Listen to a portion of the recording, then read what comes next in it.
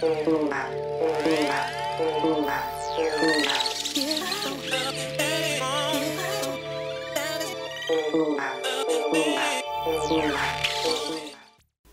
to your Inspirational Astrology Horoscope for Monday, January 20th, 2014. I am astrologer David Palmer, the Leo King, here to illuminate the collective consciousness. The sun has now moved into Aquarius, electricity, fixed energy. This is a lot of energy to hold on to now, which is our unique story, our individualism, the excitement of what makes us so special and unique. Aquarius and Leo, which are opposite signs, represent the individual spark, the fire, the air, the intellectual energy, the connection to our soul and what it embodies and why we're here. What makes us so special? What makes us so unique?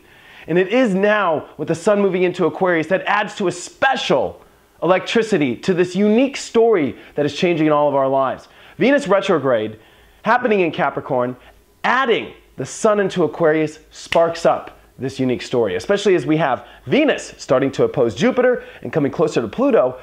The story is getting more intense now, and new directions changing, and value systems, relationships that are coming our way, and us starting to get closer and closer and closer to a change in the destiny of all of our lives. Pluto is doing everything it can to invest and to uncover these deep and intense roads in all of our life, ones that we really want to accomplish. And with this electricity that comes in, there's an aha that starts to build. Look at this, look at that. See every little corner that you haven't seen before. And I think it's important for you to today really look at every little corner, because the moon's still in Virgo. Really adds to the story, especially as it's trining up to Venus and to the sun that has now entered into Aquarius. Today is one of those days where there's a lot of positive energy going around. The one area that I think could be, hard on people is if they're not willing to, rise above, I think. A lot of this energy wants to rise above. You might want to detach from bad energy if you can. Not let every little nook and cranny get to you. A moon in Virgo can really get embedded so much in everything. And this Aquarius energy wants to say, F that and screw you, I'm out of here. It wants to let go, it wants to release, it wants to detach, it wants to fly away to another universe. And I think, not saying that don't fly away to another universe and forget about your life, but you know what? If it's not serving your life anymore, today's a day to detach from it. Today's a wonderful day to reorganize your life, though, based off the new directions that I feel the winds are pulling us all in relationships and in what we're starting to value. As I feel like we're getting closer and closer to understanding what the last, karmic story that has been building here of the last month is all about. I'm sure you've been feeling, as we stepped into the new year, a really excitement, a powerful new direction that's forming.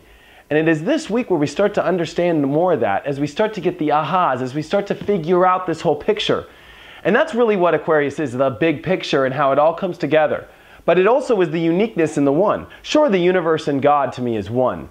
But it's the individual energies of us all that combine to make the one. And without you knowing your individual energy, it really makes it hard to come into the one. Because every piece that comes into the one is its own unique puzzle piece. And this is about you starting to figure out why your unique puzzle piece is so different.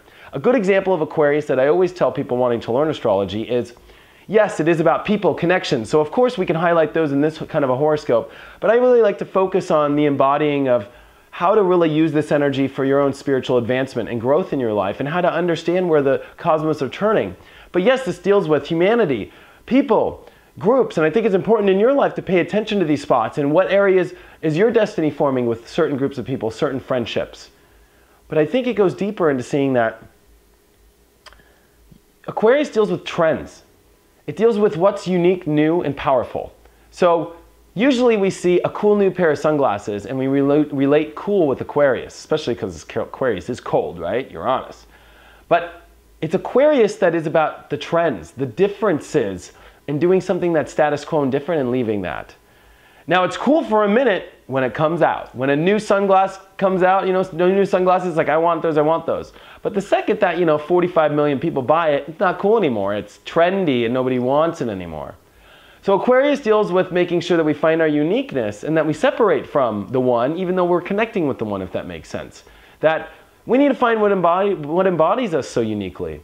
And this is a powerful week where Pluto is going to come to 12 degrees Capricorn. We haven't seen Pluto come deep this far since the 1700s. So this is going to be a week that pushes us spiritually in a new evolution that we haven't seen in our whole lives. As yes, I feel we've been growing, but Pluto, has been here at 11 degrees since April of, 2013. So we really haven't gone deeper down the rabbit hole since then. And this will be a week where you start to go deeper into your life, start to understand more, and start to unveil what this new story that's starting to paint in our lives, especially around relationships, as Venus opposing Jupiter is starting to open up really powerful doors. And as Pluto's getting closer to a conjunction with Venus, I think this is going to really uncover something special and very intense.